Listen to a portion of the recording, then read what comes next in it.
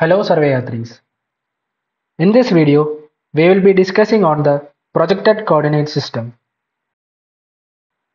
The projected coordinate system helps you to project a specific round earth model onto a flat surface or map. Projected coordinate system are created by projecting the 3D geographic coordinate system onto a two-dimensional surface. The projected coordinate system tells the data on how to draw on a flat surface.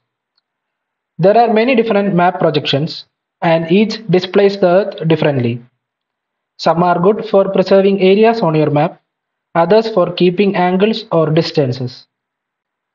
The projected coordinate system places points on a two-dimensional projection rather than using degrees to represent on a spheroid.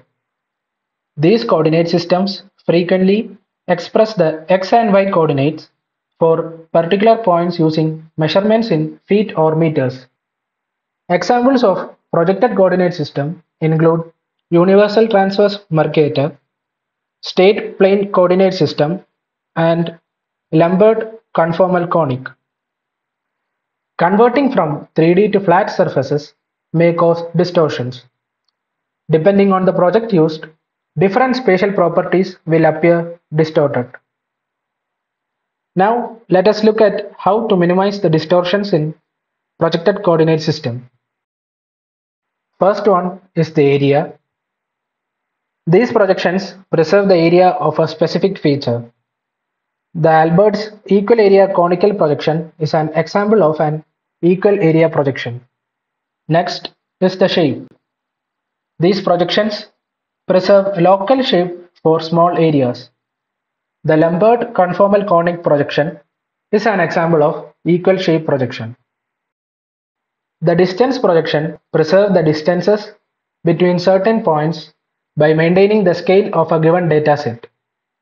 The equidistant conic projection is an example of equidistant projection. Finally, we have the direction. These projections preserve the direction from one point to all other points by maintaining some of the great circle arcs. The Lambert equal area azimuthal projection is an example of a projection that preserves direction. No projection can preserve all of these spatial properties combined. Next, let us check the commonly used Universal Transverse Mercator Coordinate Reference System. The UTM system comprises 60 zones, every 6 degrees of longitude in width. The zones are numbered 1 to 60, beginning at 180 degrees longitude and increasing to the east. The zone letters are labeled from C to X. The UTM coordinate reference system is a global map projection. The x-axis is called the easting and the y-axis is called the northing. Here, I am opening Google Earth to give a better idea of the UTM projected coordinate system. India is covered by 6 UTM zones to minimize distortion. The zones are from UTM 42N to UTM 47N. The N after the zone means that the UTM zones are north of the equator. Also here, we can see the zone letters from north to south. The UTM zone number, zone letter, and the easting and northing planar coordinate pair in that zone give a position on the earth. Now let us try to locate a point in UTM projected coordinate system. For example, the location of the Taj Mahal is 27 degree 10 minute 30.36 second north and 78 degree 2 minute 31.56 second east in geographic coordinate system. Let us convert it to projected coordinate system.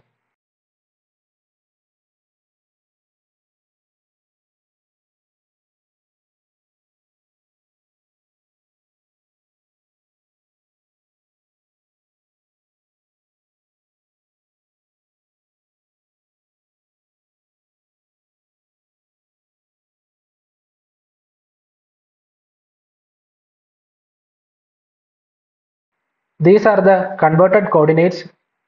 We get UTM zone number 44 and zone letter R, and we get these as the easting and northing coordinates. Now let us take a quick recap. First, we discussed on the projected coordinate system, followed by the distortions, and finally the UTM coordinate system.